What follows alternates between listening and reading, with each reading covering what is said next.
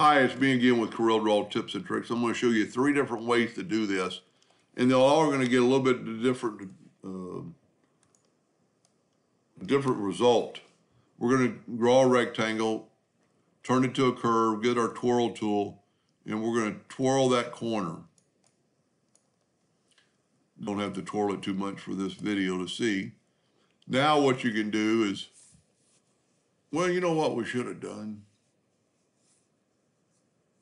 Well, we'll leave it like that. Because now if I hit the plus key on my keyboard and mirror it the other way, I get that. And that will work. So if you've got a lot of lines to delete, so we'll just move those over. Hit the plus key again and mirror it the other way, and then move that section down. The only problem with this, it maybe or maybe not be a perfect square anymore because we move some stuff by hand. Then if you take the Smart Fill tool, you'll get that. The other way to do that is take a rectangle a little bit smaller, convert it to a curve, get the twirl tool. That's too big, but we'll make it 2 inches. Let me zoom in here.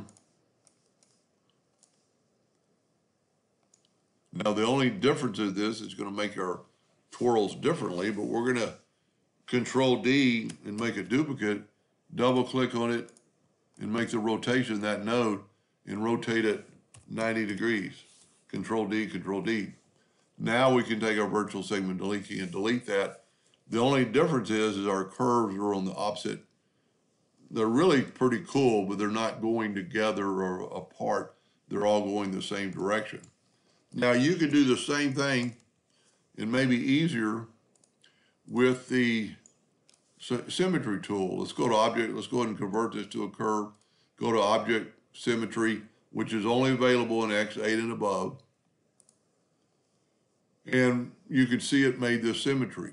So let's take this line and butt it up against it, and then hit 2. And then take this, let's move this. I'm going to move that line back. It's got to be dead on. This isn't as hard as I'm making it. See, I need to hold down the control button. Then I get it perfect. So now this is our original one. So I'm going to take my twirl tool and just twirl it and watch what happens to the other ones. Then take the virtual segment delete key and delete these lines. I'm not perfectly set on that. So let's try this. Let's try finishing them. Break link apart. And let's see what it looks like. See, those aren't touching. But if they were touching, this would be perfect. Let's see how we can remedy that. These things should be broken apart. Go up to Object, Group, and Ungroup. Now these are individual blocks. Now, because what I did is not perfect square, but it'll work.